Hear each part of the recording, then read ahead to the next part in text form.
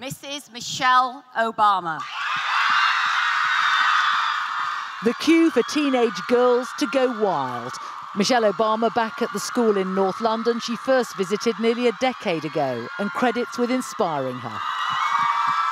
As I said then, you remind me of me and all the fears and all the challenges that you face.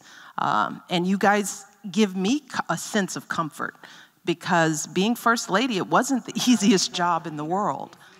It was 2009 when the new First Lady first introduced herself to pupils at Elizabeth Garrett Anderson.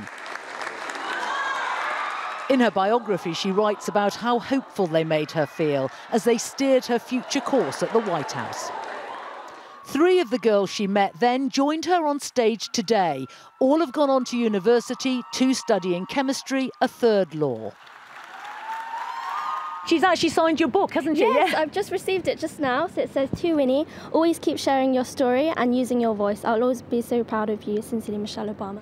2 things that she said was how important it was to always reach back and help others, and also how being smart was the coolest thing in the world. And at that time it was really important because I was about to do my exams. Despite becoming one of the most powerful and influential women in the world, Michelle Obama remembers having her dreams dashed. She recalled today how a career advisor had said she wasn't Princeton material when she wanted to apply to the prestigious university. The person whose job it was to help young people reach their dreams when it came to college saw me, and whatever she saw in me told her that my dreams were too high, and that cut me.